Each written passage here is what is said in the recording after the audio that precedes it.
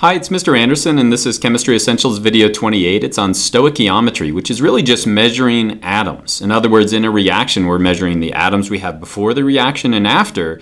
And because of the conservation of mass, we have to make sure those are the same. And so it's a really powerful tool. Chemistry teachers love stoichiometry, and students not so much. And so let's think of it as musical chairs. As you're playing musical chairs, you're walking around the circle. And so you're kind of bonded to the floor, but when the music stops, you have to quickly find a chair. And when you do that, it's like a chemical reaction. You're breaking your bonds with the floor, forming new bonds with that chair. And if there's not enough chairs, then you're kind of out. In other words, chairs could be the limiting reactant in this reaction. And so sometimes we don't have enough chairs, and sometimes we don't have enough people. And so reactions are going to be the same way. And so basically, stoichiometry allows us to measure chemical reactions, but in order to do it, we have to have a balanced chemical equation.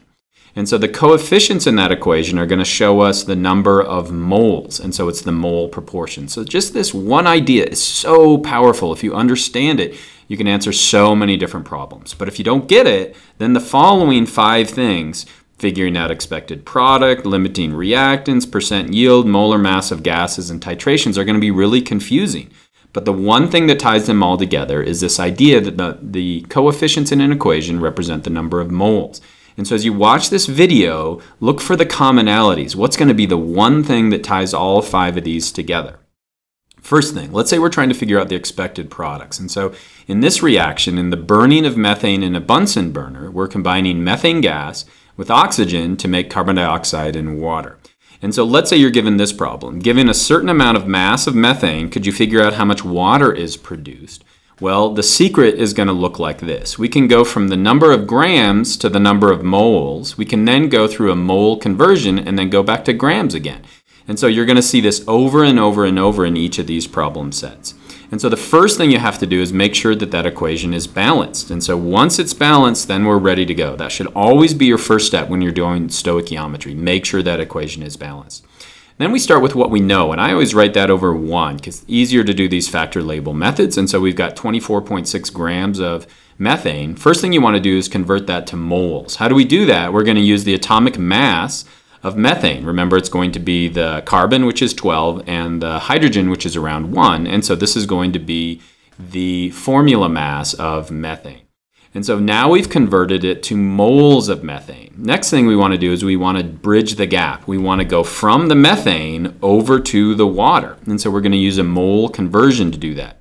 So this 1 mole of methane is going to correspond to 2 moles of water. And so this is the secret of stoichiometry. We can use the numbers in front, these coefficients, and that's going to allow us to bridge the gap. So we've already converted it to moles of water. Now we can just go back to grams again. So we're going to use that mole conversion. In other words, water is going to have an atomic mass of 18.02 grams. So now we've gone to grams of water, and so we can quickly solve the problem. And so again, it's really easy to predict what we're going to get in a reaction just using the equation in the periodic table.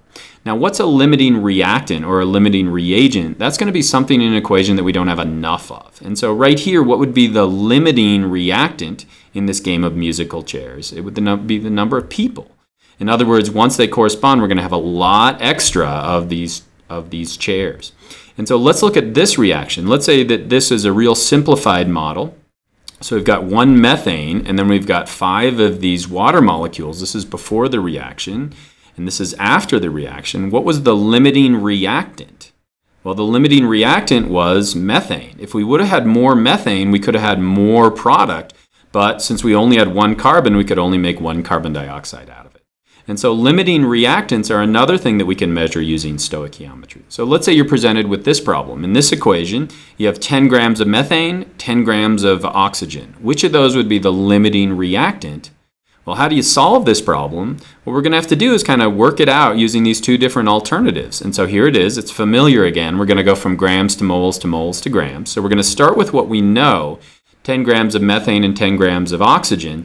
And then we're simply going to compare it to one of the products on the right side. And so what we can do is convert that to moles of methane and oxygen.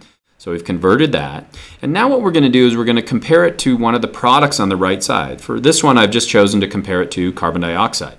And so we're going to bridge the gap between the moles of oxygen and methane to moles of carbon dioxide. And so why do we have a 2 here? Because we have a coefficient of 2 on the left side. And we only have a 1 on this side because we have a coefficient of 1 on this side. So now we can bridge the gap to carbon dioxide. We can then convert those back to grams again. And so this is the expected products we would get using these 2 different reactants to start with. And so in other words, if we have 10 grams of methane, we could make 27.4 grams of carbon dioxide, but we're not going to, because the limiting reactant is the oxygen. That's only going to provide us with 6.88 grams of carbon dioxide. And so oxygen would be the limiting reactant in this reaction. Now, what we're looking at here is a predicted yield, how much you think you could get. Now, do you think in a reaction you're ever going to get that amount? No. It's never going to go all the way to completion like that. We're going to not have a lot of those atoms. Think of all those billions and billions of atoms that are trying to combine together. And so this is simply a predicted yield. And so what we can use is that predicted yield and then the actual yield to figure out the percent yield. In other words, this is how much we could get theoretically. This is how much we did get. And so we can use this formula, actual yield divided by percent yield, predicted yield, and that can give us the percent yield. And so we got 90% of what we could have got, and we're never going to approach 100%, but we can get pretty close to it. Now let's go to molar masses of gases. Let's say we start with 20 liters of methane. Okay, so that'd be 10 2-liter bottles filled with methane gas. How many liters of water could we get from that at STP? Now, what does STP stand for? It's just standard temperature and pressure. So we're moving into the gas laws here. And so you might think, here we go, grams to moles, moles to grams. But what's our problem? We don't have grams at this point. They're giving us liters to start with. And so you might think I'm stuck, but it's really easy to go from liters to moles, especially at STP. And so how do we do that? We start with 20 liters of methane in this case.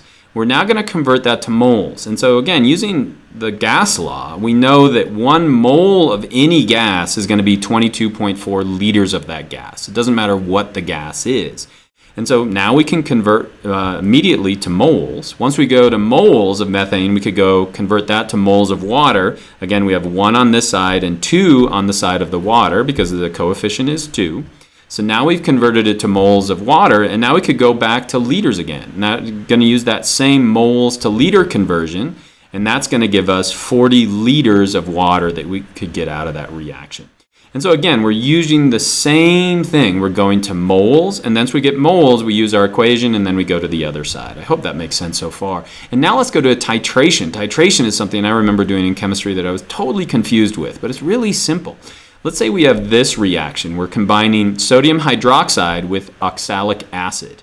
And so we're doing a titration. So what you do is we're going to put the base up here. You're going to run that base through, and then we're going to note what the volume is when it actually turns, when we hit that equivalence point. And so why is that occurring? Well, basically what's happening is when we get to this equivalence point, we have run out of this oxalic acid. In other words, that's a limiting reactant at that point. And so if we just record the amount of sodium hydroxide we have to add, we could figure out kind of backwards how much of this oxalic acid we're going to have. And so how do you do that? We start with the known milliliters. We can convert that to liters. Once we have the liters, we can convert that to moles because we're looking at a simple 1 molar solution. We could then go from the moles to the moles of comparing the two together. So we've got the moles of the oxalic acid, 1 here, and sodium hydroxide is 2. We can then go from there to grams, and then we can figure out how much oxalic acid we had to start with.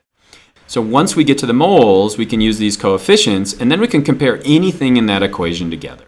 And so did you learn to use stoichiometry calculations to predict results of a reaction? Remember, that was that simple expected yield that we got. And then did you use it to relate stoichiometry relationships, including limiting reactants? Remember, that's if we don't have enough of it. And then going to completion. Are we going all the way to the end of that reaction? And I hope that was helpful.